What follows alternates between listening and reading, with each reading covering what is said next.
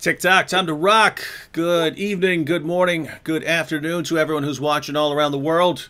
I'm your friendly neighborhood philosopher, David Wood. With me now, we have the Assyrian Encyclopedia himself, Sam Shamoun, and we have Muslim apologist Ehteshaam Gulam from Answering Christians 1. Their YouTube channels are in the description box. Yes, sir. All right. Go ahead. What? They can hear you. Who was that? No, Who was that? I just muted it. Sorry, man. Okay. No, you're good. You're good. You're good. Guys, again, it's a very rare live stream that doesn't have some sort of technical difficulties. It's usually me doing it. It's usually. All right. Well, those of you who were here yesterday, you saw that we had a conversation for a while. Ehteshaam opened up by giving a presentation on some of the reasons he's persuaded that Muhammad is a prophet. And then we had a discussion of a portion of those reasons. And let me see where I got actually had the list from yesterday here.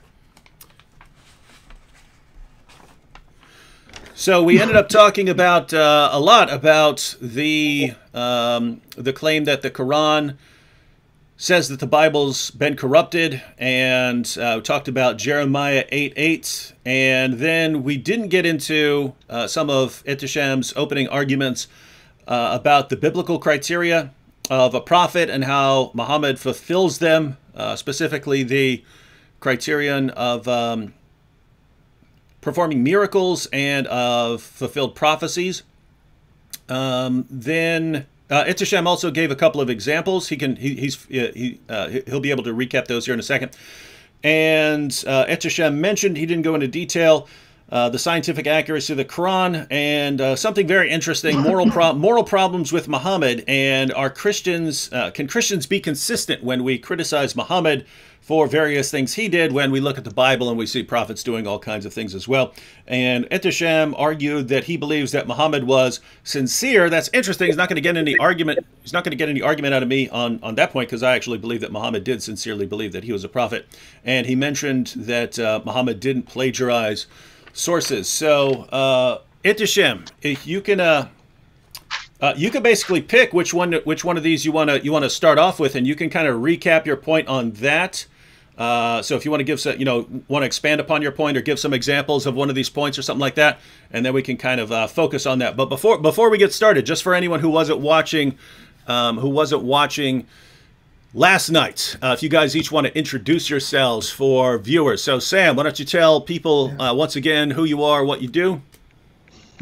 Well, I'm Christian apologist who's been doing ministry with Islam and anti-Trinitarian cults since 1999. That's what I've been doing. So most people know Right for Answering Islam, have a blog, and I do my YouTube channel, Shamounian. So that's about it. That's all I do. And yeah, Sam, a lot of people have noticed, regardless of their background, that you seem to have a computer-like memory. And for those of you yesterday who were saying, "Wow, I want Sam's brain," ladies and gentlemen, trust me, you don't. The people who have abnormal memory abilities in one area, their brains usually do not work as well in other areas, right? And so if you had Sam Shamoun's brain, you would get the benefits of the brain, but you'd also get the costs as well. And trust me, it's not worth it. All right, Ehteshaam, why don't you go ahead and introduce yourself for everyone? Hi, my name's Assalamu alaikum, and hello to any non-Muslims. My name is Ehteshaam Gulam. I've been a Muslim apologist for over 10 years now. I got my Bachelor of Arts from Wayne State University a few years ago. I work at a hospital, Novi Ascension Hospital, and I make YouTube videos. The link for my channel should be in the description below. I have a website too, so if you go to my channel, my website should be on the top section there. And yeah, I mean, that's pretty much all I can think of. Oh yeah, I've done interviews with various scholars like Dr. Richard Carrier and Robert M. Price and stuff like that. So I have interview videos regarding the origins of the Bible and Christianity and stuff like that. So people who want to know the Bible from like these atheist scholars, they can go on my channel and things like that. I like researching the Bible and the Quran and Judaism, Christianity, and Islam. That's one of my hobbies, I guess. And I'm a DC guy, as you can see in my shirt. I noticed that. I've got a Spider-Man shirt. Sam has a General Marvel shirt, and Ehteshaam has a DC. So we got a sort of Marvel versus DC today going on. And by the way, you know what we need to say though? I gotta say this. By the way, I hear background noise. Like I think it's probably Ehteshaam. I can hear me, but what I'm saying is you got to give Ehteshaam credit. He's one of the few Muslims who's willing to come here and prove what he believes because he has confidence. His religion is the truth, and Muhammad is a messenger. So you got to respect that because he's here doing that. So we give you respect for that you're willing to at least engage and demonstrate why you believe Islam is true. So for that, we should give him kudos and respect him for that. And thank you for joining us. Yes, no problem. I mean, I'm sorry. Can I say something? Yeah, I mean, no problem. I mean, I like talking religion with you two as opposed to James White and stuff like that. I've had problems with him, so I've just, you know, I ignore him or I make fun of him on my channel. But you two, you're fine. So as long as we keep it respectful, I think we should be good. Yeah, I think all the time, Flynn. I think we'll be fine here. And I noticed a lot of people in the chat. Before we get started, a lot of people in the chat are mentioning that Hatun Tash was attacked today. But yeah, everyone, I'll check with Hatun, and if she wants to come and discuss something, then yeah. But we'll have to look into that. So yeah, we're not talking about that here on this program. But I understand it just happened, and so people are asking about it. But yeah, I would want to check the details on that first. All right, Ehteshaam. So which argument would you like to look at first now? And feel free to go into it. All right. So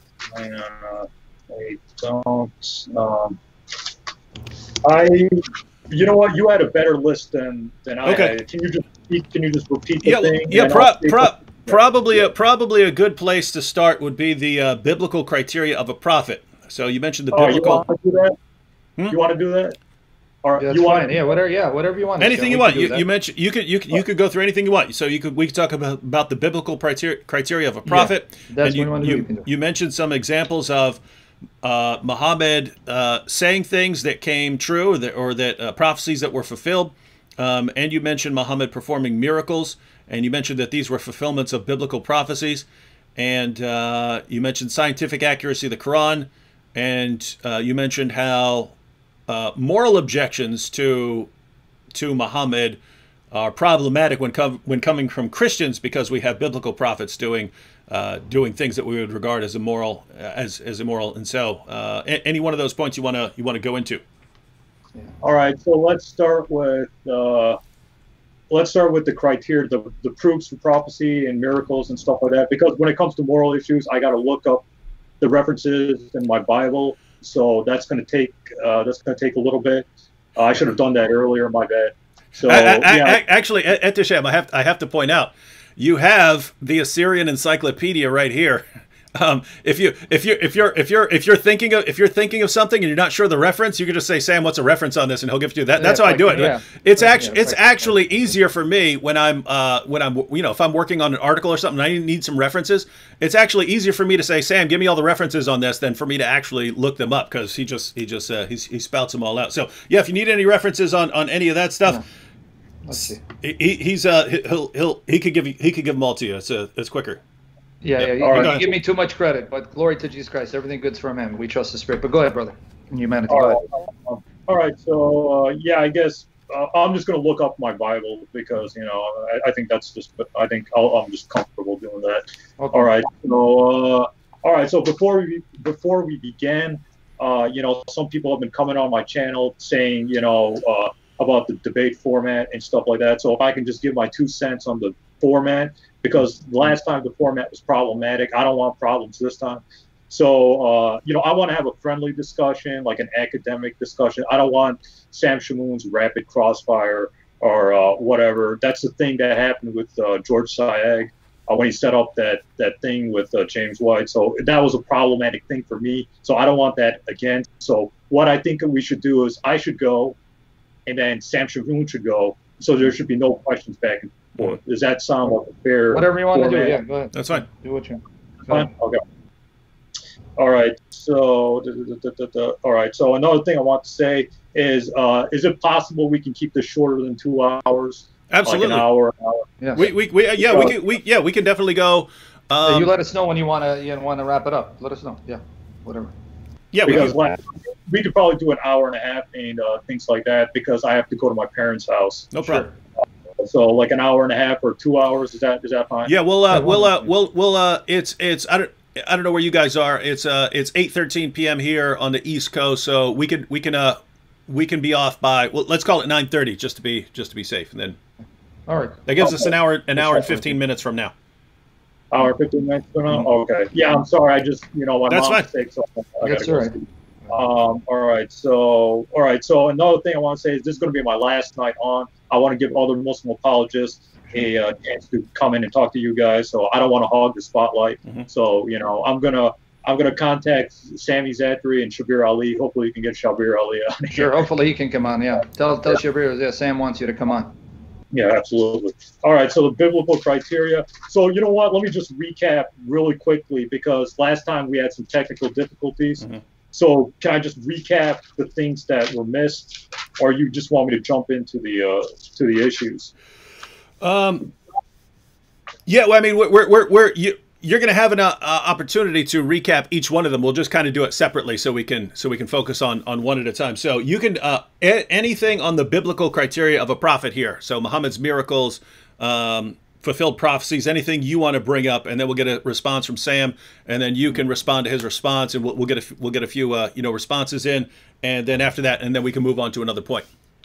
All right. So I'm just going to repeat the biblical criteria real quick for people, and then we can just get to it. So basically, what is the biblical criteria for a prophet? Now, you might be saying, why am I bringing this up when I believe that Islam teaches the corruption of the Bible? Because I'm talking to a Christian audience, so we got to judge Muhammad by the criteria of the Bible. So the first thing is he must command the people to worship the God they know, Deuteronomy 13 and 18. The Prophet Muhammad did that. He said, worship one God. So that's the first thing. The second thing is give a true prophecy of a future event or a miracle, Deuteronomy 13, 18. Prophet Muhammad did that. Not claim to be the Messiah, Jesus, or Elijah. Gospel of John, chapter 1. I know Sam gave a response and things like that. We didn't have time to go over last time. Maybe we can get into it. Maybe I can respond now. So then what about the moral character? I'll just get into that real quick. We know that Aaron built the golden calf in the Old Testament. And I'm sure Sam Shamoun knows the exact reference. We know that David committed adultery, according to the Old Testament. We know that Noah, after the flood, got intoxicated. So what is your standard for accepting or denying a prophet? Now, you might say, well, he's got to say the name Yahweh or the Tetragrammaton. The problem is Jews don't even say that name.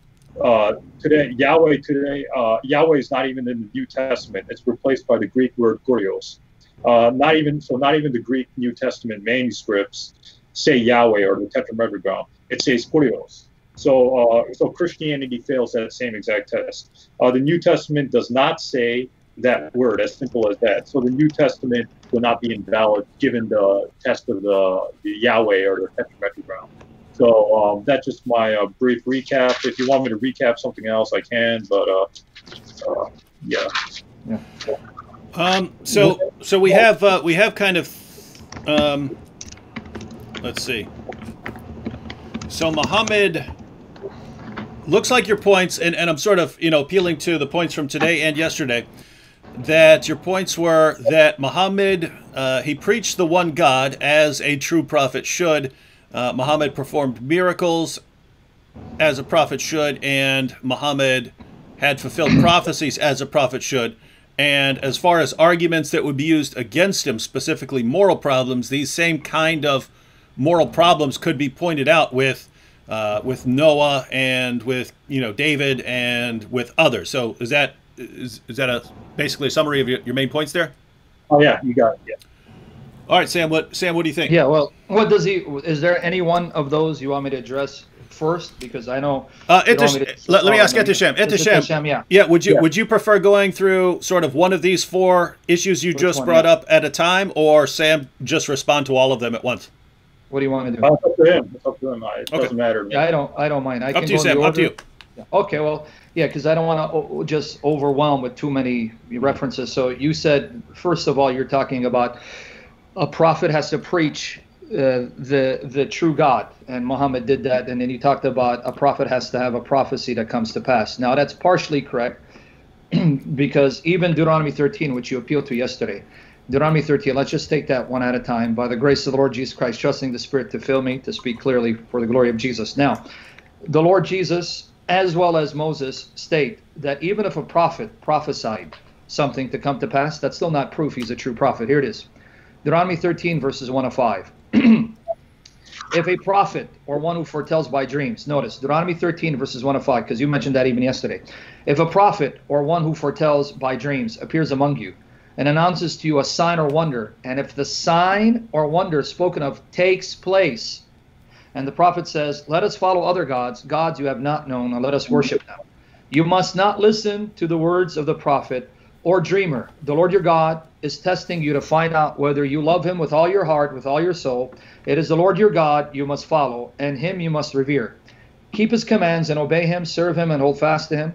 That prophet or dreamer must be put to death for inciting rebellion against the Lord your God, who brought you out of Egypt and redeemed you from the land of slavery. The prophet or dreamer tried to turn you from the way the Lord your God commanded you to follow. You must purge the evil from among you. Now, Jesus confirms this. Matthew 24, verses 23 to 25. At that time, if anyone says to you, look, here's the Messiah, or there he is, do not believe. This is Matthew 24, verses 23 to 25. I'm not trying to speak too fast, but fast enough we get the point and not belabor it, by the grace of Jesus Christ. Now notice what he says in verse 24. For false messiahs and false prophets will appear and perform great signs and wonders to deceive, if possible, even the elect. See, I've told you ahead of time. So both the Old Testament, New Testament state, it is insufficient. It's not sufficient enough. Just because a prophet announces the future and comes to pass or does a miracle, that in of itself is not conclusive, irrefutable proof that he's a true prophet from the true God. So the criterion that's really important, you mentioned it. He must proclaim the same true God. So I'm going to repeat what I mentioned yesterday. Since you're appealing to Deuteronomy, and since you're appealing it because we believe it, that means we are to judge by it. That same book of Deuteronomy specifically states, and I'm going to go to Deuteronomy 14, verse 1, where it says the Israelites are the sons and daughters of the living God. That's Deuteronomy 14, verse 1. Deuteronomy 32, verse 6. Deuteronomy 32, verse 6, it says that Yahweh begot Israel as his sons. And that's repeated in Deuteronomy 32, verses 18 to 20, where God is chastening the Israelites, saying that they pretty much ignored and abandoned the rock who gave them birth, the rock who spiritually begot them, the rock who spiritually birthed them, the rock who spiritually fathered them, because God is not a physical being. He doesn't have sex. Now in Exodus 4:22, we're also told that Israel is God's firstborn. He says that. He tells Moses to tell Pharaoh, Israel's my firstborn son. Let my son go that he may worship me. And if you do not let my son go, I will kill your firstborn. So right away, the God of the Old Testament is a spiritual father to his covenant people. They are his spiritual children that he spiritually birthed, spiritually fathered, not sexually. Chapter 5, verse 18 of the Quran. Chapter 5, verse 18 of the Quran. Chapter 19, verses 88 to 93 state, neither the Jews nor the Christians are the sons of Allah nor his beloved. They are just simply creatures. And the highest relationship you can have with Allah is a slave to master relationship. So it's not the same conception of God. Just add a couple more points because we'll stay on the conception of God before we move to other things. The same Pentateuch that you're referring to speaks of the messenger of the Lord, the messenger of God. There is a specific figure who's sent by God, who claims to be God, who is worshipped as God, and does things that only God can do. For instance, in Genesis 31, verses 10 to 13, Genesis 31, verses 10 to 13, Jacob has a dream in which he sees the angel of God coming to his aid to save him from the oppression of his father-in-law Laban. And the angel of the Lord says, and Jacob says, it's the angel of God. And the angel of the Lord says to Jacob, I have seen all that Laban has done to you, for I am the God of the house of God, Bethel, where you anointed a pillar and made a vow to me. So the angel calls himself the God of the house of God. It's like an angel saying, I'm the God of the Kaaba. And yet Jacob knows this is the angel, and yet knows that this is no mere creature. He's a messenger sent from God who's also God. Therefore, the Pentateuch opens up the door for God existing as a plurality of persons. To add another one, Genesis 1, verses 1 and 2, it says, in the beginning God created the heavens and the earth. And when the earth was without form and void, the Spirit of God hovered over the watery deep. And elsewhere we're told in Job 33, verse 4, the Spirit of God has made me, and the breath of the Almighty has given me life. So just to recap this point so we can talk about it. The Pentateuch that you referred to says God is a spiritual father. Israel is a spiritual son. The angel of the Lord is distinct from God, but happens to be God, is worshipped as God, and does things only God can do. Thirdly, the Spirit of God is creator.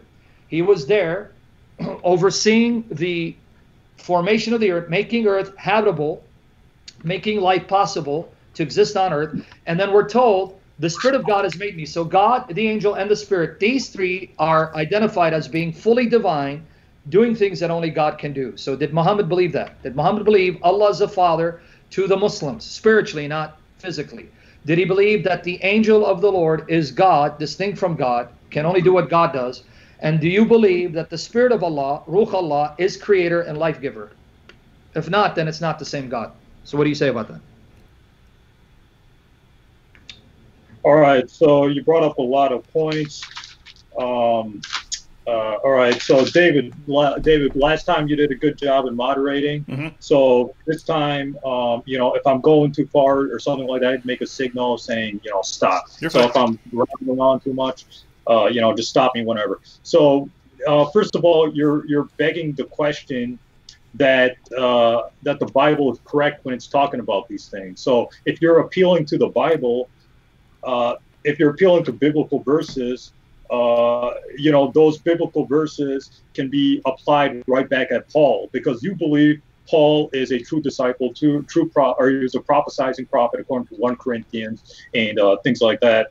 I know Paul's an apostle and things like that, but it's possible that Paul's the false apostle because Paul performed miracles in Acts of the Apostles too. So are you going to point the finger back at Paul? No, I personally don't think Acts of the Apostles is historically accurate according to, you know, conservative scholars and things like, according to their conclusions as well. So, you know, this argument can be thrown back at Paul. So, and then you said, did Muhammad believe in as God the Father? Well, the Prophet Muhammad doesn't need to. He told the Jews and Christians that, you know, it's the same God. He said that, you know, Allah or God is the God he's preaching is the same as the Jews and as the Christians. So just because Islam says some different things about God doesn't mean it's a different God. He's preaching the same God. And you didn't talk about the fact that it doesn't matter if it doesn't matter about Yahweh, because like I said about Yahweh, and I'll repeat it, that Jews don't even say Yahweh's name. Right? The Greek New Testament doesn't say Yahweh. It says Kurios. It's replaced by the Greek word Kurios. So the New Testament fails that same exact test. So I think Prophet Muhammad did pass the biblical test because he did do prophecies and he did do miracles. The only thing you have against Muhammad, I think the only thing you have against the Prophet in this case, I honestly think it's the satanic verses, but if you want to talk about how the satanic verses is false, we can get into it. So Prophet Muhammad doesn't need to go into specifics. He just gave the simplistic answers, and keep Arkham's razor in mind here. So that would be my 2 cents. Can I respond now, Dave? 1 second. I just wanted to respond to sort of a little side issue here. Colleen keeps posting some claims saying we shouldn't be doing this. We shouldn't be having this discussion because of the Bible. But she says, Colleen says, I know God exhorts us, do not enter into theological debates. So biblically speaking, this entire format is not scripturally founded. Sorry. And then she also says, Titus 3:9, do not get involved in foolish discussions about spiritual pedigrees or in quarrels and fights about obedience to Jewish laws. These things are useless and a waste of time. First of all, well, I would point out 3 things very quickly, Colleen. 1, Paul is talking about certain kinds of disputes, which are not what we're doing right here. 2, what we're doing right here, this does occur in the Bible, right? When it says that Apollos vigorously refuted his opponents in public debate by proving that Jesus is the Christ, That's what's going on here. When Paul was having public discussions with the Stoic and Epicurean philosophers, that's what we're doing, right? If two people disagree on something, it's a good idea to have a discussion or a debate. So you do find that thing. You do find that sort of thing in the Bible. So those are two things. And then the third thing would be, look how hypocritical you are, right? You're telling us, guys, you have the wrong position. Therefore, I'm going to refute you and show you that you're wrong and that you should adopt my position. That's exactly what we're doing, right? We're stating what positions we disagree on, trying to get to the truth about them. You're saying, you can't do that sort of thing. Let me tell you how you guys are wrong and how you should adopt my position of not having this discussion. But notice, what are you doing? You're trying to have a debate on whether we should be debating and whether debating is okay. Stop being a hypocrite. But, this is a silly position. If you don't like this, Colleen, go somewhere else. All right. Now that we dealt with that. Let me say, guys, please stop with the nonsense in the chat, because when you do that, we have to correct you. That's robbing time. Yeah. Because Ehteshaam doesn't have much time. Mm-hmm. Stop robbing the time. Leave us be. Leave time us robbers. Don't like it? Get out of here then. Because I don't want the time to pass us by now. Let's do a debate, DC versus Marvel. Let's do that. Yeah, that would be great, and Batman wins. But let me come back to some of the things you said. Now, the things you said, Ehteshaam, maybe you forgot. You appealed to Deuteronomy 18, and you said, because you're Christians, I'm appealing to the Bible to show you that Muhammad passes the biblical criteria. You can't then, in the next breath, say, well, you assume the Bible is right, in order to then reject the very Bible that you appeal to convince us that Muhammad is a prophet. You can't have your cake and eat it too. If you're going to appeal to the Bible to show that Muhammad passes tests to convince us, then we are within our rights to use the same Bible to show that Muhammad fails the test and that he's a false prophet. That's the first point. You appeal to the Bible, and I'm appealing to the Bible to show, no, he doesn't pass that criteria that you appeal to. But secondly, we can talk about Paul, and I guarantee you Paul will pass with flying colors, both from the Old Testament, the New Testament, and even the Quran. But I'm not going to change the topic to Paul, because Paul did not contradict anything in the Old Testament. Paul did not say God is not a father to his people. Paul did not say that the Holy Spirit is not divine and co-creator. Paul did not reject the deity of the angel of the Lord, all of which Muhammad did. So that's a second point. Third point, let's focus. You said Muhammad claimed that he did preach and worship the same God that the Jews and Christians believed in. He can make that claim all day, all night. Mormons make the same claim. Mormons tell Christians and Jews, we worship the God of the Old Testament. But when you press the Mormon, to them, God the Father was a man who became God, who has a physical body. He has sex. He sires children sexually. And two of his children are Jesus and Lucifer, who are brothers.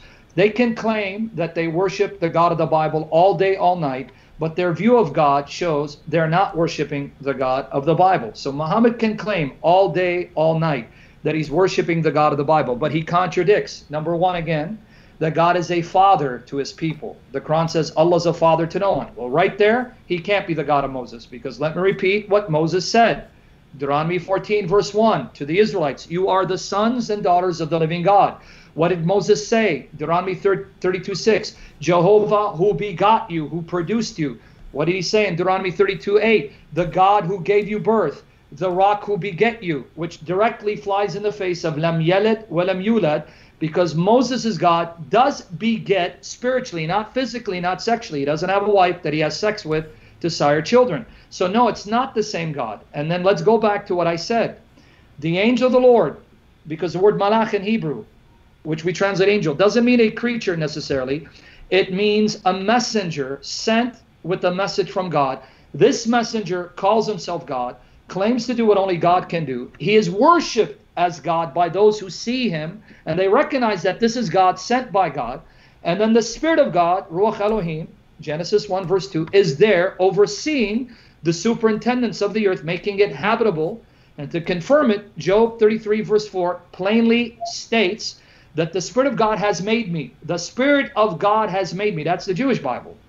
And the breath of the Almighty gives me life. So the Old Testament agrees with the New Testament on these areas. New Testament agrees with the Old Testament, but contradicts the Quran. And then finally, why would I need to refute your argument about Yahweh? That's not my argument. So please, Ehteshaam, don't attack straw men. Just because some other Christians say Muhammad didn't use the name Yahweh, deal with them. Go to them and bring this up. That's what Samuel Green would bring up. I'm not Samuel Green. I'm Sam Shamoun, right? It's like me attacking Bassam's arguments that you didn't make. Yeah, but you see, Ehteshaam, this wrong part, and hey, but I'm not Bassam Zawadi. When you bring Bassam Zawadi, then refute him. Deal with what I said. I don't use that as an argument. So, so nothing you've said addresses what I've said, but hopefully now you can address this point unless you want to go to another area. All right, I took notes. Hang on. All right, so why am I appealing to the Bible? You might be asking. Well, like I said last night, I'm talking to a Christian audience. I'm guessing like 99% of the people watching are Christians. That's what I'm guessing. So then what would convince Christians of the prophethood of Muhammad? I'm using the Christian standard to convince the Christians that Muhammad is a prophet because he did do miracles, he did do prophecies. You know, and then so yeah, that's why I'm using the Old Testament and things like that, because Christians believe that's inspired. We Muslims don't believe it. Christians believe it. So because I'm trying to convince a Christian audience. Now, if I was talking to an atheist audience, if you two became atheists, then I wouldn't even bring up the Bible. So I'm using the Bible to convince the Christians that yes, Muhammad fits the criteria of a prophet according to your own scriptures. So I'm not being inconsistent there, or I'm not just using some random argument there. You said Paul did not contradict the Old Testament. I mean, that's just hilarious. Paul contradicts the Old Testament in every possible way. Paul says things that could deify Christ, although there are verses in Paul like 1 Corinthians chapter 8 verse 6 where Paul says God and Lord are different things. So, but I know there are like Philippians 2 and things like that. So Paul says things that are different, that says things that could be different from the Old Testament. Paul says that talks about a dying and rising Messiah. He talks about in 1 Corinthians 15 about Jesus' death being prophesied in the Old Testament and things like that. But when you go to the Old Testament, it doesn't talk about any dying Messiah or any crucified Messiah or any resurrected Messiah or things like that. And even William Lane Craig, right? I've read William Lane Craig over the years, and even he says that Jesus' prophecies of Jesus dying and rising are not clearly found in the Old Testament. So Paul contradicts the Old Testament way worse than Muhammad does. So that's why I'm bringing that up and to show consistent standards. Because keep in mind, Sam Shamoun, you're a Christian, so any argument you throw back against Islam, it could be thrown back again. It can be thrown back more forcibly on the Bible. So yeah, that's just my 2 cents there. All right. Okay. Now, can I respond? Yeah. Yeah. How can an argument from the Bible be thrown against the Bible when you're presupposing the Bible? See, this is the circular reasoning on your part. And again, and probably I wasn't clear the first time. The very fact you want to convince Christians he passes the biblical criteria means that then we can use that same Bible to show he miserably fails and he's a false prophet. So you're stuck with it. You want to use the biblical criteria? I show you he fails miserably. I know you're trying very hard to go off topic on Paul. I'll be more than happy to sit with you and show you from the Old Testament, New Testament, and Quran. Paul passes, but Muhammad fails the test of the Old Testament, New Testament, and he fails the Quran. But since you want to talk about Paul contradicting the Old Testament, and I'm tempted to refute every one of your points, but no, we're staying on topic. Because I know some Muslims like to do this, and I'm not going to accuse you. When it gets too hot, they can't defend their prophet. They go on the attack and bring up relevant issues, red herrings. But I'm not going to bite. I'm going to stick on the topic. Is Muhammad a true prophet? Now let me use your own argument against Paul to show that you just condemned Muhammad as a false prophet. You said he contradicts the Old Testament. Deuteronomy 24, verses 1 of 4. Deuteronomy 24. I'm just going to give you a few where Muhammad fails the test miserably, showing that if Muhammad was around at the time of Moses, he'd be killed, he'd be stoned as a false prophet. Deuteronomy 24, verses 1 of 4. There it states that when a man divorces a woman and she marries someone else, and the second husband divorces her or dies, she cannot go back to her first husband because that would be an abomination, something detestable to the God of Moses. Lo and behold, your prophet who's supposed to be like Moses, in Surah Al-Baqarah, chapter 2, verse 230. Surah Al-Baqarah, chapter 2, verse 230 says, when a man irrevocably divorces a woman, he cannot take her back until she marries another. And according to Hadith, the man has to taste her sweetness, her honey, meaning he has sex with her, right? Actual sex. And when he divorces her, she can return to her husband. And the man who makes her lawful is known as muhallal. So Ehteshaam, Deuteronomy condemns your prophet as being detestable and abomination, disgusting to the God of Moses. Because let me repeat, Ehteshaam, you want to use the criteria to convince Christians? Christians are not convinced. Muhammad fails miserably. Let me repeat again, Deuteronomy 24, verses 1 of 4. It says, if a man divorces a woman and that woman marries another, she cannot go back to her first husband if the second divorces her or dies. But your God, who you say is the God of Moses, says, if a man divorces a woman irrevocably, she can only go back when she marries someone else who then tastes her honey sweetness and then divorces her. And that's why it's called muhallal, the one who makes her halal, lawful. So the God of Moses says, Muhammad, you are despicable, you are detestable, you're an abomination. And if you're living at the time of the theocracy of Moses, you would have been stoned and killed as a false prophet. So you can't have your cake and eat it too. I know you don't believe the Bible, that's fine. But you're appealing to us, saying, here's your criteria. And I'm saying, sorry, that criteria goes right back at you and condemns Muhammad as a false prophet. So that test, he fails. So if you want to move on to something else, we can. But go ahead. Yeah, I mean, just real quick, it's not a red herring to bring up Paul because Paul needs to be evaluated too. So who knows? Maybe this false prophet criteria is maybe when Jesus talks about false prophets in the Gospel of Matthew, that appeals to Paul or things like that. But we're not talking about. Let me just chime in. Why don't we set up something this week after the Muhammad week, and maybe Dave can do it. We come back and talk about Paul. Paul, is he a true apostle or is he like Muhammad, a false prophet? We can do that. You know what? Let's do crucifixion and resurrection. Maybe we can do that. But regardless. Well, Paul as well. We got to do Paul. But go ahead. All right. Regardless, and so I don't think it's a red herring. As for this Deuteronomy stuff, I mean, I'm given like the Cliff Note. I'm given like the Cliff Notes version of what a prophet is. Even if the Quran or Prophet Muhammad says something different to specific laws, it doesn't matter anyways. I'm saying the Prophet Muhammad fulfills the basic criteria. He doesn't need to fulfill every single criteria, right? He doesn't need to agree with every single biblical law in order to be a biblical prophet. I'm just giving the general outline. So according to the general outline, Christians can't reject Prophet Muhammad because the Prophet Muhammad fulfills the general outline. I'm not talking about specifics. You're going into specifics. I'm going into the general specific stuff. The only thing you have against the Prophet Muhammad being a prophet according to biblical criteria is probably the satanic verses, and I can refute that. So yeah, that's my 2 cents here.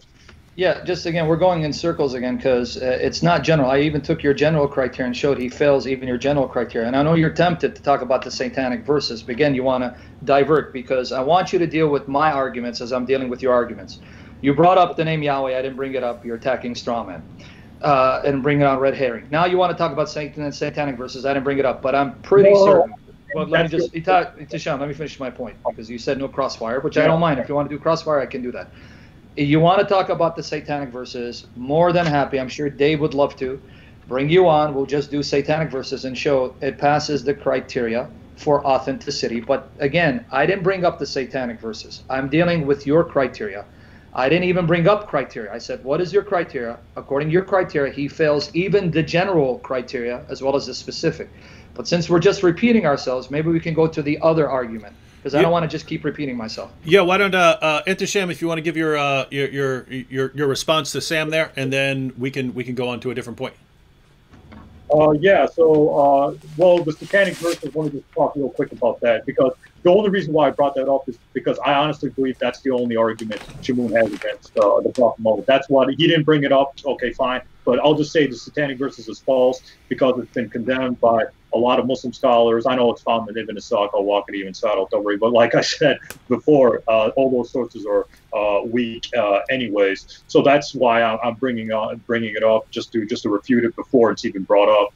But the Prophet Muhammad fulfilled like the basic things because did Muhammad affirm the worship of one God? Yes. Just because he didn't follow Deuteronomy 24 about marriage laws and the Quran chapter 2 verse 230 say something different, that doesn't mean he's a false prophet because he didn't go into specifics on those issues. Did Prophet Muhammad do miracles? Yes. Did Prophet Muhammad do prophecies? Yes. The specifics don't matter. The fact that he did it matter. You see, so there are three things. And the Prophet Muhammad spoke positively about people like Moses, about people like Adam, Noah, and stuff. All those prophets are accepted in Islam. So Islam's not bringing anything new. It's bringing the final revelation. So I think that's just my theological theory.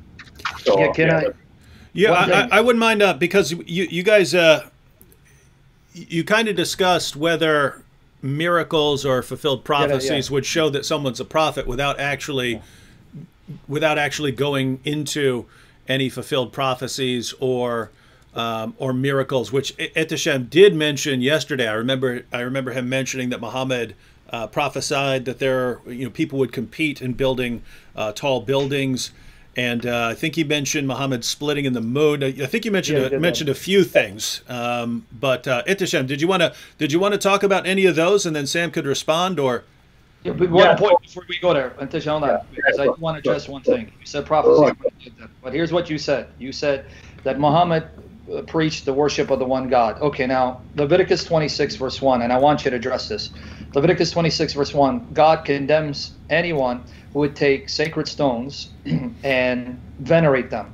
According to your sound tradition, which is part of your Umrah and your Hajj, Muhammad made it mandatory that if you're able to, when you perform the pilgrimage, the lesser or the greater pilgrimage, to kiss the black stone and to smother it and weep upon it. So here's my challenge to you, Ehteshaam, from the very Deuteronomy and the Pentateuch you referred to. You're saying, see, he preached the worship of the one God. Can you show me anywhere in the Pentateuch or Deuteronomy, where God says, part of my worship includes kissing a black stone, smothering it, weeping on it as an act of devotion to me, when Leviticus 26:1 says, anyone who does that is condemned to hell. So can you show me that in the Pentateuch to show that Muhammad complies with the very criteria, the general criteria you appeal to? All right, I'm just writing my response. So, all right, Leviticus. Okay, so about this black stone kissing and stuff like that, Muslims, the Prophet Muhammad kissed it to respect it, or things like that. It doesn't mean Muslims worship it. He kissed it to respect it. Not where even Umar bin Khattab, I know you know that hadith. Umar bin Khattab said, "I'm only kissing you because I saw the Prophet Muhammad kissing you." He kissed it to respect, or he kissed it to respect it, not to worship it. It doesn't. And another thing is, most Muslims wouldn't even do that. It's not even a compulsory act to go to Kaaba and kiss the black stone. We have 1.6 billion Muslims or something like that. Most Muslims won't even go to Hajj, first of all, and most Muslims wouldn't even do that. So that's not even a compulsory act on us. So you kiss it to respect it, not to worship it. So Sam Shamoun, if you kiss your wife, does that mean you worship her? No, you're just doing it to respect her, right? Well, I hope so, but yeah. Yeah, let me address that. The Bible tells me to show affection to my wife, but condemns me to show affection to stones. So you're attacking strawmen again and throwing out a red herring. So let me repeat my challenge again. I can show you in the Bible where God tells me to show love and devotion and affection to my wife because she's a living, breathing being. But the same Bible that tells me to do that condemns me for showing reverence to a stone that neither benefits nor harms, that's inanimate. So I'm going to try it again. You can say it's not worship, and you can say it's not compulsory, but your greatest example is Muhammad, and he's an example for you to follow. The man that you say is a prophet like Moses. So I'm going to try it again. You can explain it away and say it's not worship. He's just showing it respect. I was clear. The true God of Moses did not allow the Israelites to take a stone and show it that kind of respect and veneration. So if Muhammad is a prophet like Moses, then that means he's going to worship God the way Moses did. So I'm going to try it again. Can you show me where the God of Moses said, you can take a stone, a sacred stone, a stone of any kind, show it respect. It won't be worship, show it respect. And in doing that, you'll be honoring me because this is something that I endorse. This is something I condone. When Leviticus 26:1 condemns anyone who would show any type of respect to an inanimate stone like your prophet did. So that didn't address my objection. And to correct you again, Whereas the Bible does say, show affection to living, animate beings like my wife and children. It condemns showing such affection to an inanimate stone. Even the example of Umar proved my point. Even Umar didn't understand the logic. He went to kiss it and he said, I know you're a stone that neither harms nor benefits. Had I not seen the messenger of Allah do it, I would not have done it. So he's baffled. I don't know why he did it, but hey, he's the prophet and I have to follow his example. But that example condemned Umar to hell. So I'm going to ask you again. You said Muhammad taught the worship of the same true God that Moses commanded. But the God of Moses condemned venerating stones. Can you now respond to that instead of red herrings and straw men? Well, like I said, it's not a compulsory act on Muslims. It was just some random thing the Prophet Muhammad did. Like, we know the Prophet Muhammad didn't like eating lizards. I mean, it doesn't mean anything. It's not like it's not a compulsory act, right? Islam's based on 5 pillars, none of which talk about, you know, going and kissing the black stone. So it's just a random thing he did. It's not a compulsory. If it was a compulsory act, I would agree with you, right? If the Prophet Muhammad said you have to do it in order to stay a Muslim, then I would agree with you. But it's just a random thing he did, that has no bearing on us. Like, we know the Prophet Muhammad didn't like eating lizards. We know the Prophet Muhammad wore sandals. We don't have to do those things. He was just there were just things at that specific time, at that specific place for specific reasons. So it's not a compulsory act. If it was a compulsory act, then yes, I would agree with you, but it's not a compulsory act. So that's the issue. I mean, you kiss your wife, so does that mean you worship her? So I mean, the logic doesn't follow. But we can move on to other things. Well, let me make a final point on this. Just one final, Dave, because he said it's not compulsory. You said there are 5 compulsory acts. Now, Ehteshaam, you and I both know. One of the 5 compulsory acts is Hajj, pilgrimage. You must, if you can afford it, at least once in your lifetime, make a pilgrimage to Mecca. You're supposed to run around it 7 times, and then run between Safa and Marwa 7 times, throw stones at Wadi Mina, and kiss the black stone. So part of one of your 5 compulsory acts is that you must either touch the stone or kiss the stone if you can, but if there's a large crowd, you can't. At least try to symbolize that you're touching it. So even what you said, one of your 5 compulsory acts is pilgrimage. Part of the rites of pilgrimage is, if you can, if the crowd is not too large, kiss the black stone and touch it, which is why Omar had to do it, because his prophet did it. So no, it is compulsory. And you said, if it's compulsory, I'd agree with you. So that means now you agree with me, Muhammad is condemned as an idolater, because you said, if it's compulsory, I agree with you. It is. So I want everyone to hear you say, because I have the references here, the hadith, the rites of pilgrimage. And one of the rites, you must kiss it if you're able to reach it. But I want it recorded. I want you to say, part of Hajj, which is compulsory, I am not required to kiss the black stone and touch it. If I'm able to, I can ignore it. Do you want to say that on record? Because I want other Muslims to hear that. All right. So, David, can I respond? Yes, you can. And after that, we'll have to move on. Yeah, your final point. Go ahead. Dan. Yeah. All right. So, like I said, most Muslims wouldn't even do that in Hajj, right? Most Muslims wouldn't even do that. I know Muslims. I personally know Muslims who went to Saudi Arabia, went to Hajj, and they skipped over that part. They didn't even do that part. And to get 1.6 billion Muslims to Saudi Arabia to do Hajj is impossible, right? It's not a compulsory act. The Prophet Muhammad didn't care about it. It was just some random thing he did. So it's not a compulsory act in any way. I would agree with you 100% if the Prophet Muhammad said you have to do it. But Muslims have told, I haven't been to Hajj, but Muslims have told me personally, devoted Muslims who went to Saudi Arabia, went to Hajj, they said they didn't even do it. They didn't even attempt to touch it. That shows how unnecessary it is, how it's not even recommended. It's not even a general recommendation. So what the Prophet Muhammad did 1,400 years ago doesn't apply to today's standards anyway. So this is just a red herring, honestly. I think it's a red herring. It doesn't prove Muhammad's not a biblical prophet according to the criteria. Again, this is just a big red herring. Prophet Muhammad fulfilled the general criteria. Sam Shamoun hasn't done a satisfactory answer to that. So can we move on, David, or you want to add your 2 cents? Oh no, yeah. Move on. Let's move on. Yeah. Yeah. What about On the issue of, well, we can move on to some of your other points, or if you wanted to talk about, you said Muhammad performed miracles, and you gave a couple of examples yesterday, and you said that Muhammad fulfilled prophecies. If you want to give you gave a couple of examples. If you you want to talk about one of those issues. So yeah, Dave. So Whatever if you want. So if you now yeah, I'll go ahead and tell you, Sam and I think Sam still believes this. I know I do. We believe that according to the Quran, Muhammad actually didn't perform miracles except the Quran. Exactly. So that's our position. So if you wanted to make a case for why we should actually believe that Muhammad did perform miracles that would be similar to the miracles of a biblical prophet, you could go ahead and share your best examples with the viewers. I'm sorry. Can you repeat? I was writing my response to the Quran, not saying about miracles. Can you repeat Basically, our position is that we don't believe that Muhammad performed miracles. We believe that those were sort of later inventions, and that the Quran actually denies that Muhammad could perform miracles.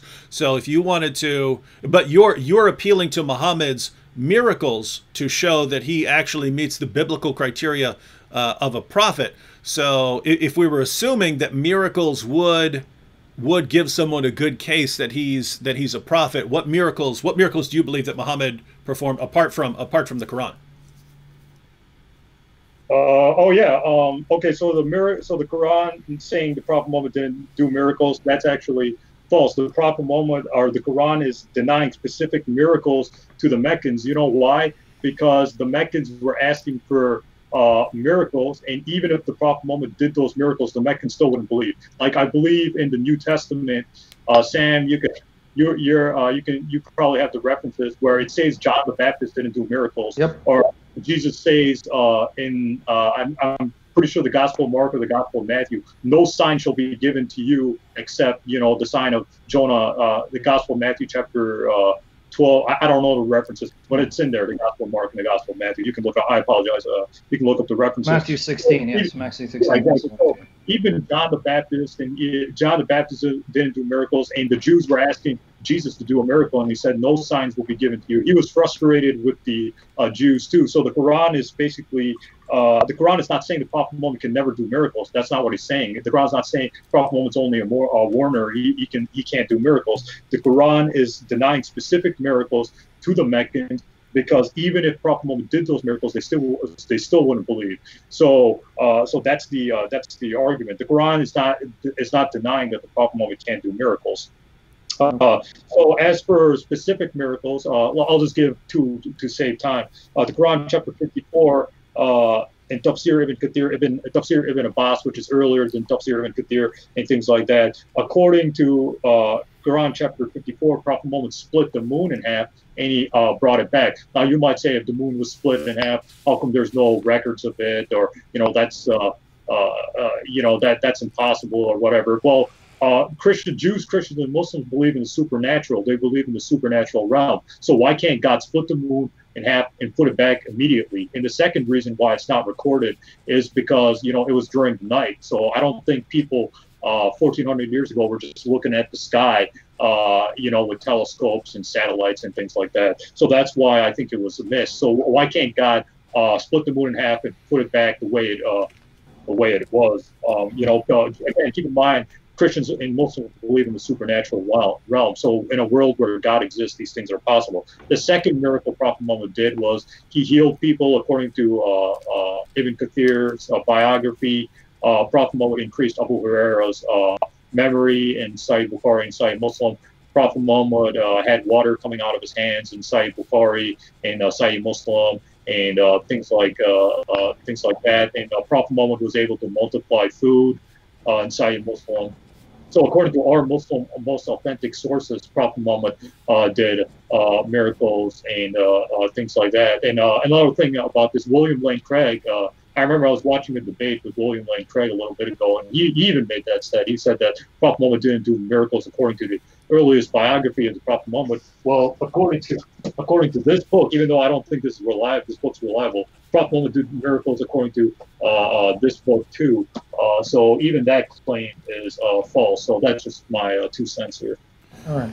All right, so Sam, there are basically 2 issues: whether the Quran is or is not claiming that Muhammad couldn't perform miracles, and then specific examples from both the Quran and from the Sirah and Hadith.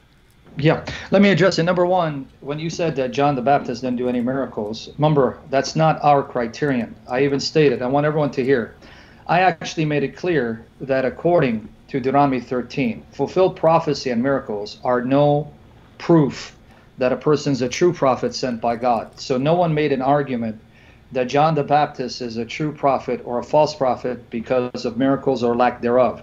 So when you give me a criterion, see, Muhammad is a true prophet, he did miracles, and say, well, see, John didn't do miracles and he's still a true prophet. As far as I'm concerned and David's concerned, that's not the argument that we're making for the validity of John the Baptist. That's first of all. So that's not our criterion, that's yours. Secondly, even though Jesus said no sign will be given to this adulterous generation except the sign of Jonah, even then he's saying they're going to receive a sign. Read it, Matthew 16, verses 1 and 2. He said that after giving them plenty of signs. He had already done dozens of miracles. The disciples did dozens of miracles in the name of Jesus. He didn't say no sign will be given. He goes, in spite of all the signs I've given you, you're going to get one final sign. One more. No other sign but this, the sign of Jonah. And then he explains what it means. So it's ironic you're appealing to Jesus, who did dozens of miracles in front of eyewitnesses, even hostile witnesses. So did his disciples. And even that comment assumes he will do a miracle. No sign shall be given except, so he didn't say no sign altogether, end of story, period.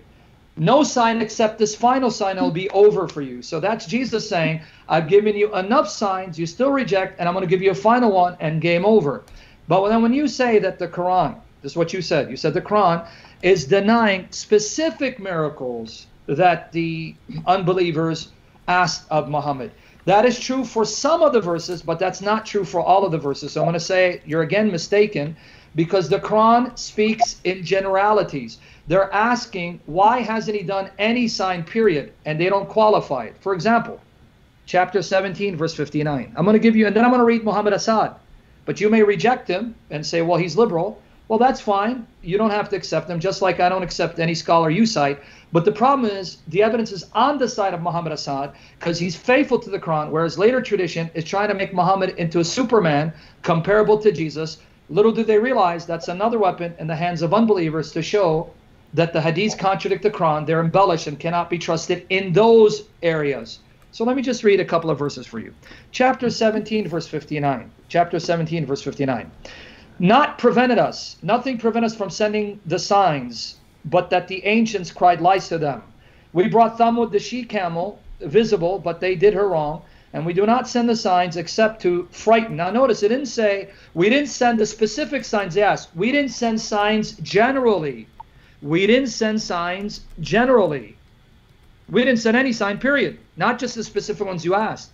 And here's the excuse, because they rejected them before, so you're going to reject them too. Well, I can say the same thing. Ehteshaam, I'm a prophet, and I won't give you a miracle because what's the point? Even if I did a miracle to prove I'm a prophet, you'll reject it. So therefore, I won't do a miracle. It's a waste of time, but still, believe me, I'm a prophet. That's a very terrible, lame excuse on the part of Muhammad. Now, chapter 13, verse 27. Here you go. The unbelievers say, why has a sign not been sent down? Can you repeat that reference? I'm sorry. Can you repeat that? Chapter 13, verse 27. Okay. Chapter 13, verse 27. Why, the unbelievers say, why has a sign not been sent down upon him from his Lord? Didn't say a specific sign. A general sign. How come no sign from your Lord? They didn't say this specific sign. So you're taking select verses where they did ask for specific signs and ignoring the plethora of references where they're asking for a sign in general. Just any sign, period. And what's the response? Doesn't say, we already sent you plenty of signs. What are you talking about? No, here's the response. The unbelievers say, why has a sign not been sent down upon him from his Lord? Say, God leads astray whomsoever he wills, and he guides to him all who are penitent. Now, let me read Muhammad Assad, because I have a question about the splitting of the moon, because you mentioned 54 verse 5. Here's what Muhammad Assad says page 427. This highly elliptic sentence has a fundamental bearing on the purpose of the Quran as a whole. In many places, the Quran stresses the fact that the Prophet Muhammad, despite his being the last and greatest of God's apostles, was not empowered to perform miracles similar to those which the earlier prophets are said to have reinforced their verbal messages. His only miracle, let me repeat, his only miracle was and is the Quran itself. A message perfect in its lucidity and ethical comprehensiveness, destined for all times and all stages of human development, addressed not merely to the feelings but also to the minds of men, open to everyone, whatever his race or social environment, and bound to remain unchanged forever. So Muhammad Assad, who converted to Islam, who translated the Quran from Arabic English, so he was a scholar, says the repeated message of the Quran, he did no miracles, especially like those of the prophets before him. The only miracle is the Quran, which means these hadiths are contradicting the Quran. And if you're a good Muslim, anytime a hadith contradicts the Quran, the hadith go, not the Quran. So now, can you open up chapter 54, verse 1? Because you mentioned it, and this was part of your response. And I have more verses. But can you go to chapter 54, part of your response? Show me in that passage where it says that the moon was split because of Muhammad being asked to show a sign. When it says the hour has come, it's talking about the day of judgment. Can you read that for us? Or you want me to read it? But I want you to read it. Oh, no. Can I go? David, can I go? Yeah, it's your turn. He handed it over to you. He asked you to read. He asked you to read the beginning of Surah 54 and to show where it said something about Muhammad. But in addition to that, it's your time now. You can respond to anything he said. Oh, hang on, Ehteshaam, you broke up there. Ehteshaam is frozen. Ehteshaam, can you hear me? Sometimes there are fluctuations in the internet. They only last 30 seconds or a minute or something like that, and then it works out again. So yeah, we'll go ahead and wait. I can hear you. Okay. I can't see you. I can hear you. Okay, your voice is a little breaking up, and you're not moving, so you're kind of frozen on the screen. But go ahead and try talking, and we'll see if we can hear you. Hello. Yeah, you're hearing?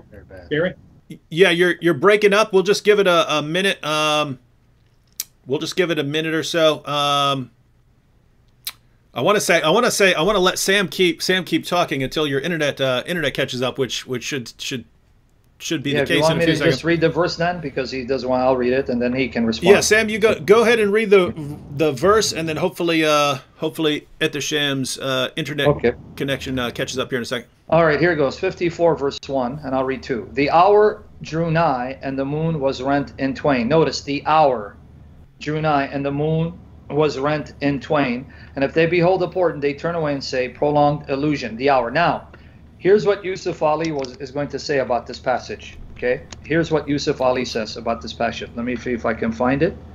All right. Whoops, hang on, Sam. He's calling you. What? You want to pick up? Can you see me? We'll wait. Yeah, I see you, but is that a different internet? What is that? Is that your phone? No, that's my phone. Yeah. Yeah. Let me call. I will have to call both of you back. And just answer it on your phone. All right. So I'm gonna have to hang up real quick, and then I'll call you back. Or you go ahead and let me see.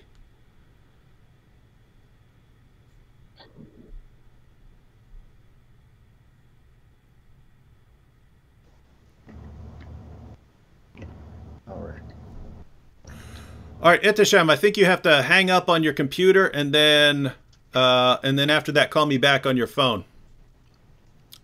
Just give him a second, Sam, or you can finish your point, Sam. But just okay. I explained yesterday. I'm fine at using Skype for talking to someone until something goes wrong, or we're trying to switch people in a group chat, and then I run into some problems here. Let's see. Now if you want me, yeah.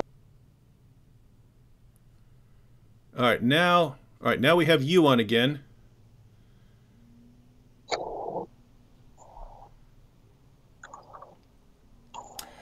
All right, Ehteshaam, I have to I have to hang up on you here. When you get a call back, pick it up on your phone because I have to kind of call both of you at the same time. All right. All right, here you go.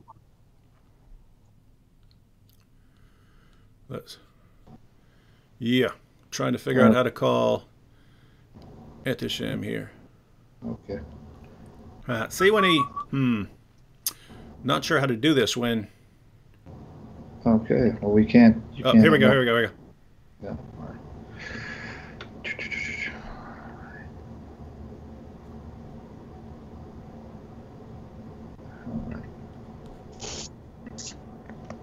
Oh, there we go. You got him? All right, can we get a sound check from you, Ehteshaam? All right. Hello. Hear me? Yeah. All right, yeah, go ahead. Time is yours now. Oh, mine or Sam's? Your time. Sam talked for like an hour. All right. So regarding Mark chapter 8, verse 13 through Mark chapter 8, verse 11 through 13, Jesus. Hang on 1 second. Here.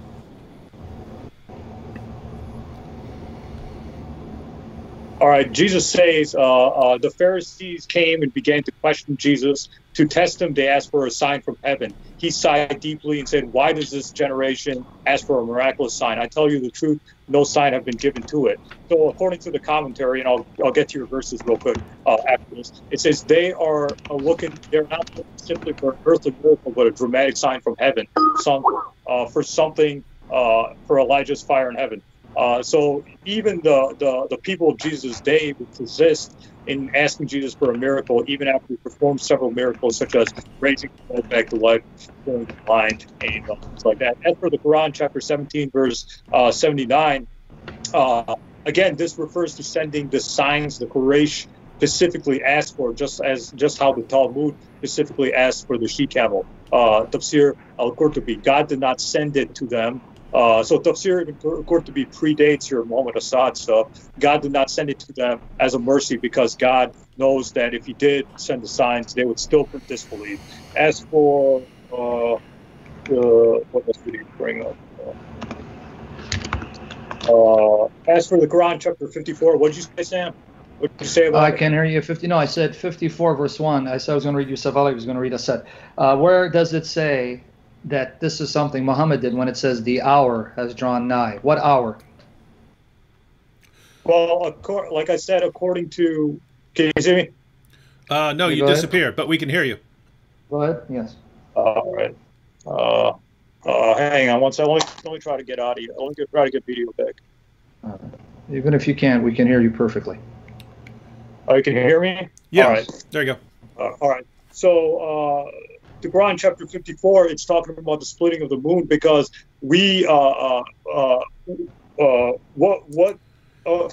according to Tafsir ibn Kathir, Tafsir ibn Abbas, the Hadith literature, Sahih Bukhari, Sahih Muslim, etc., we believe that the Prophet Muhammad split the moon because of the Quran chapter 54. So the context of the Quran 54 is not talking about the end of the world, the day of Judgment Day. It's talking about that specific time Prophet Muhammad split the moon and brought it back according to the earliest Muslim literature. So that's the correct context of it. And the Quran, Hadith did not come 200 years later. It was written during the times of the companions and things like that. So it's talking about that specific time. It's not talking about the day of judgment times.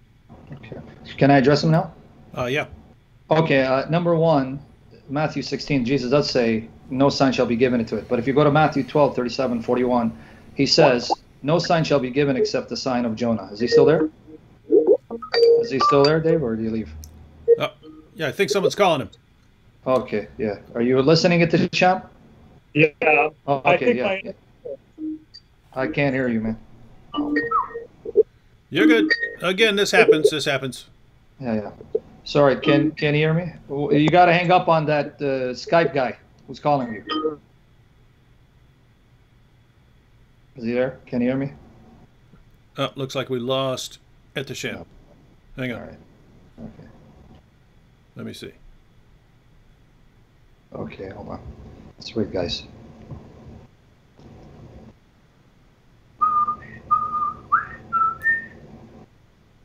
What was that? Not me. I'm just whistling.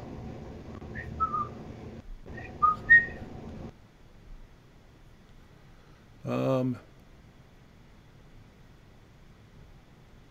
right, guys. Hey, guys, this is technology. It's the best we can do. There we go. There we go. All right. All right, we see you, Mr. Sham. Yeah. Are you back? Yeah. Okay, now here's my response again, hopefully by the grace of Jesus Christ. Matthew 16, verse 1 and 2, that's when he says, no sign shall be given to this wicked, adulterous generation. But if you go back to Matthew 12, 37 and 41, he says, no sign shall be given this adulterous generation except the sign of Jonah. He had already done dozens of signs, and he said they will be given a sign, and the final sign will be his resurrection. So Jesus already gave ample signs and proofs to show them they have no excuse for rejecting him, which is unlike what we find in the case of Muhammad. Secondly, it's not a matter of proximity, because Muhammad Assad is much later in time, and therefore Qurtubi is earlier, and then somehow that means that Qurtubi is more reliable. Because Ehteshaam, you're contradicting yourself, because Ibn Ishaq, who's even closer to the time of Muhammad than Qurtubi, says things about Muhammad that you reject. For example, you said about the satanic verses, and I want everyone to hear what you said. I know Ibn Ishaq mentions the satanic verses. I know Tabari does, but they are weak. So now it's like you want to have your cake and eat it too. You want to go with Qurtubi when it comes to miracles and reject Assad because Qurtubi is closer. And yet Ibn Ishaq, who's even closer to time Muhammad, you still question, you still doubt, and you reject the satanic verses, even though it comes from Ibn Ishaq, who's way earlier than Qurtubi. So what method are you using to determine historicity? It seems like your method is, if it suits my purpose, I'll quote it. If it refutes my purpose and my aim and exposes Muhammad as a false prophet, no matter how close, I'll reject it. You can't have your cake and eat it too, Ehteshaam. Stick with a method, be consistent so we can apply it. But I want everyone to hear this. I want everyone to hear it. Qurtubi, who's closer than Assad, says Muhammad did miracles. Assad is later. Well, Ibn Ishaq is even closer than Qurtubi, and so is Tabari, and both of them affirm your prophet recited satanic verses inspired by Satan to praise gods and goddesses. But you're going to say they're weak, they're fabricated, they're inauthentic, so you really don't care about proximity. You don't really care how close the source is, because if the source is damning, no matter how close is it, you're going to reject it. So let's come back to now Muhammad Assad.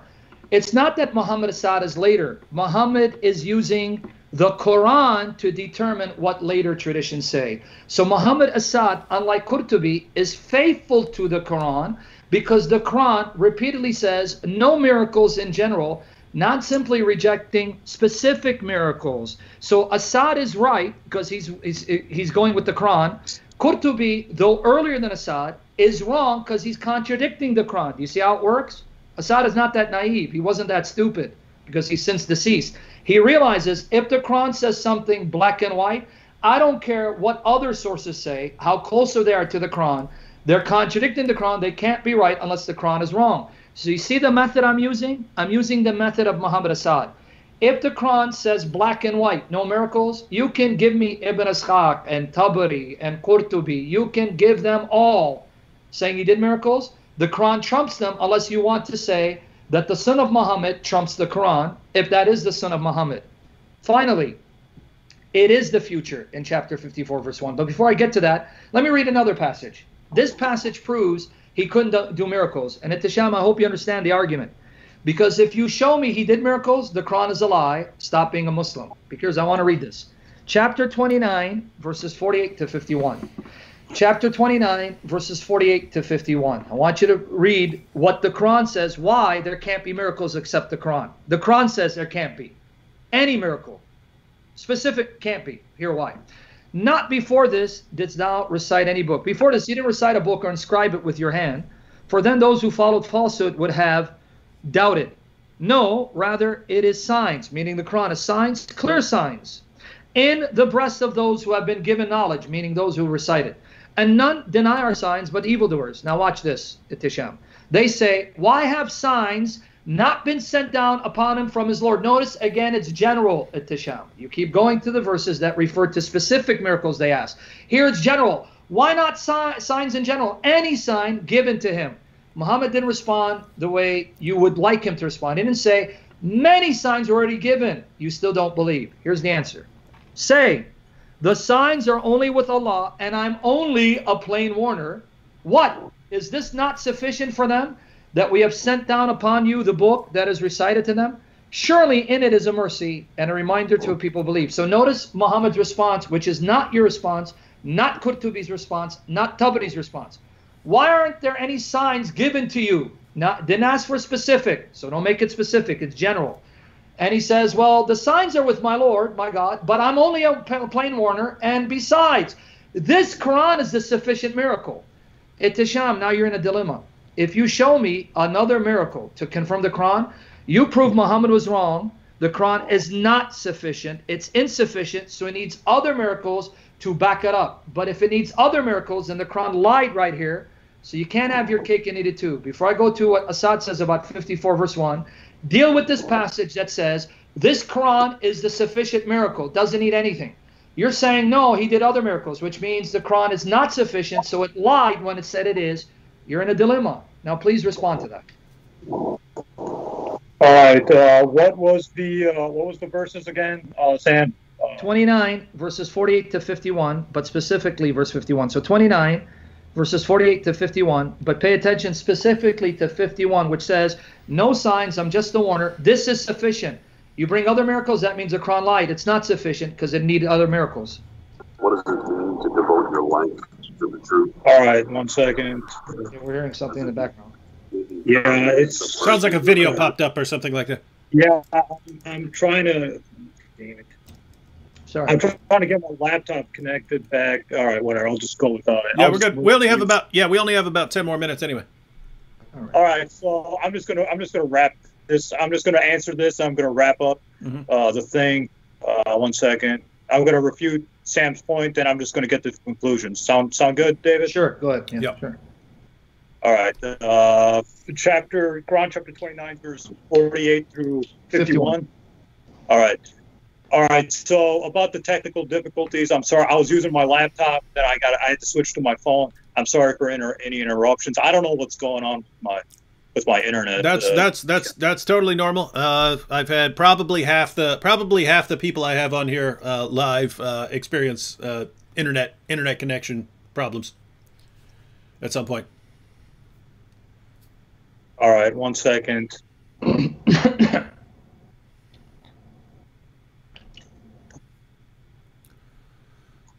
All right, so I had the verses Sam was bringing up, but I can actually put those up on the screen. Do you have a translation that you prefer? Yusuf Ali. Okay. No, I had the commentary on the internet to specifically address Sam, but my internet, my God, what the? All right. Very well. I mean, do you just want to? Yeah. All right, it's working. Never mind. It's working. All right. I don't know what's going on with. I think it's the weather, or I don't know what's going on with the. No, I do. Internet fluctuates based on how many people are using it. So if a bunch of people all of a sudden decide to watch Netflix, then your internet function drops because everyone in an area is using it. All right, so my internet's working good. So just give me 1 minute to access the commentaries to refute Shamoun. Yeah. Then I'll move to conclusions, and then we'll part ways. Mm-hmm.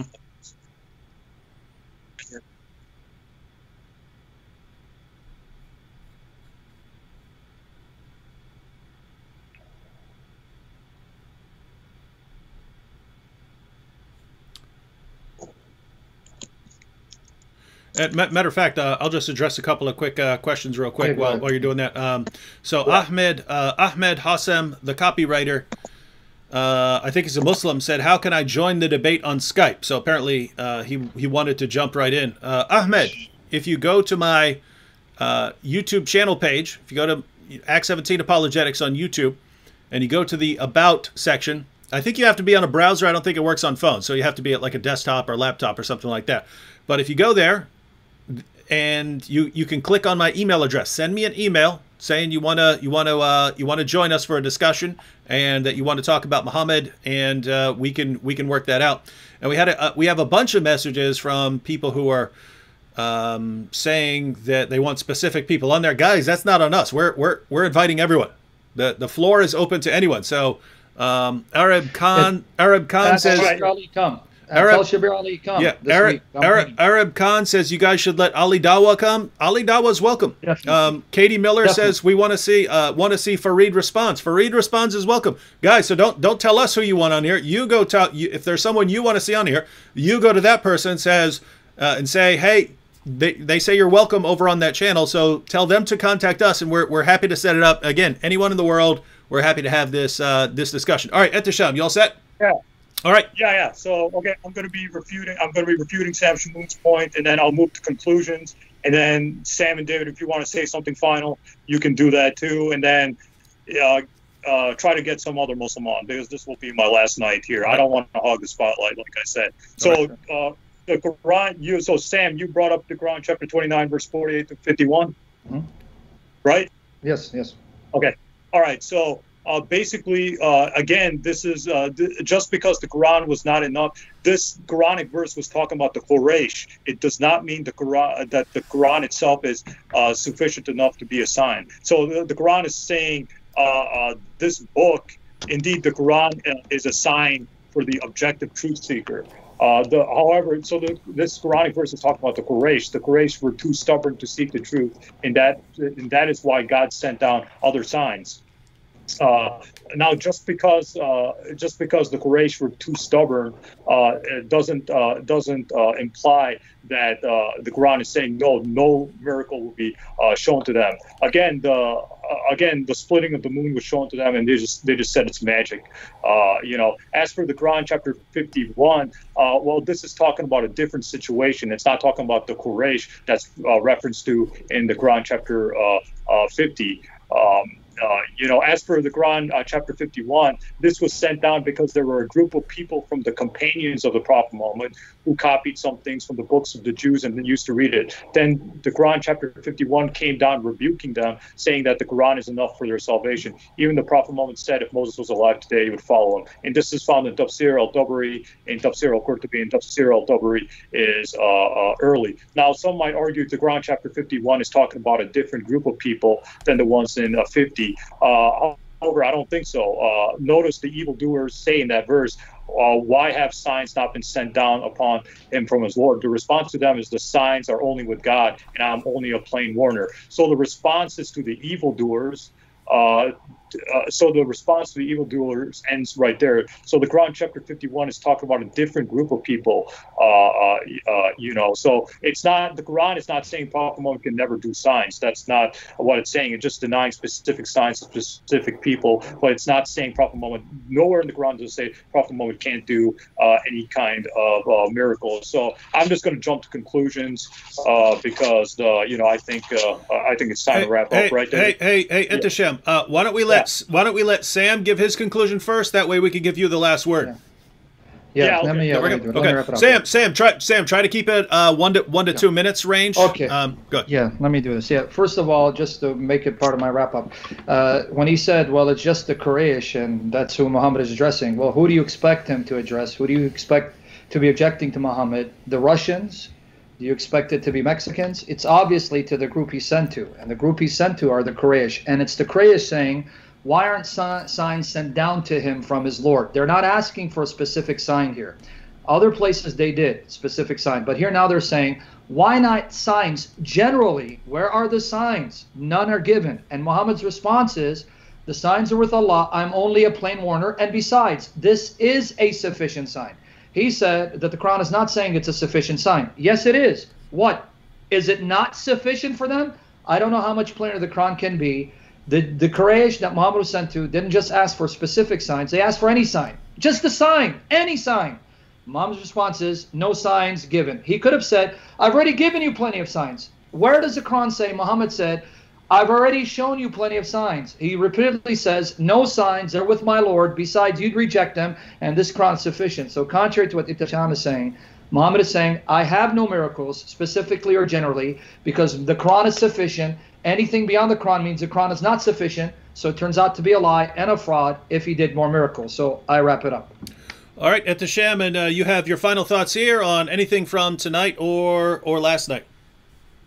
Yeah, I mean, I think we just touched the tip of the iceberg. Obviously, is Muhammad a prophet or why Muslims believe Muhammad is a prophet is a huge topic, right? It's impossible to cover everything in one time debate. I think David and Sam would agree that is Muhammad a prophet is a big topic, and you would have to narrow it down specifically. So this is just my 2 cents. I'm just grateful I had a chance to talk about these things, right? So so I'm thankful for that. So I'm just going to wrap up my entire 2-night discussion with you two real quick. So the Quran does not say the Prophet Muhammad didn't perform miracles. I'm going to do a YouTube video on it because I can't get to it right now because I need to wrap up. I'm pretty sure Sam and David are sick of having me, so I need to get out of here. So basically, the Prophet Muhammad. What more do you honestly want from a prophet? The Prophet Muhammad did miracles. He did prophecy. He called people to worship one God. Then what's your standard for judging a prophet? It doesn't get any better than that, right? I mean, what more do you want? If you're saying that, well, Prophet Muhammad contradicted the New Testament, that's a whole different debate, whether Jesus claimed God, whether he died by crucifixion, whether he was resurrected, and whether the disciples believe that or not. That's a whole other topic. So I think this is just my general Cliff Note version of why the Prophet Muhammad is a prophet. Like I said last night, Prophet Muhammad did say the Jews and Christians have corrupted their scriptures. The Quran does say the Bible is corrupt, and I've shown from conservative scholars themselves.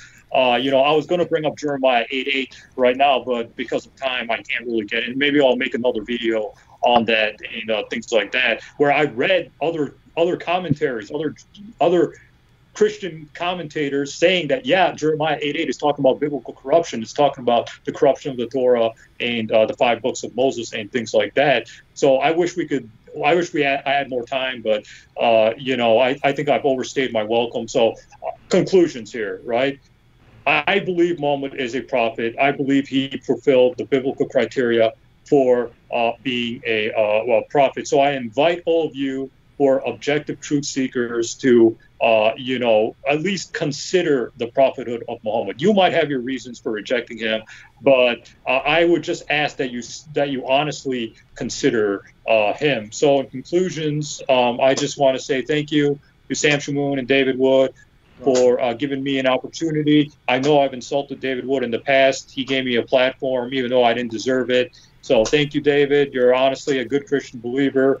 You're a man who's seeking redemption. I like that about you. So, that's I think that's a good trade. So thanks. By the way, Ehteshaam, that was the most obviously false thing you said tonight about David Wood, but I'll let you slide. Sorry. All right. Thanks to everyone. Thanks for everyone for joining us and watching this night and last night. Thanks to Sam and Ehteshaam for joining us again. The links to both their channels are in the description box if you want to follow their channels.